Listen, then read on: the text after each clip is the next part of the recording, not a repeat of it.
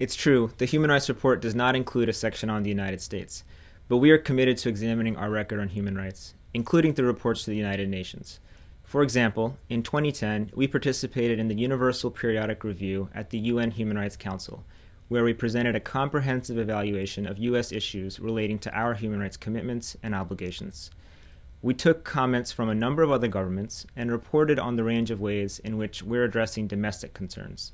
I'm proud that our report included information we gathered in discussions with U.S. civil society organizations, and we're already reaching out to those organizations in advance of our next review in 2014.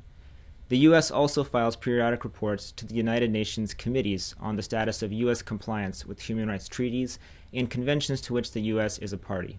We post all of these reports on humanrights.gov.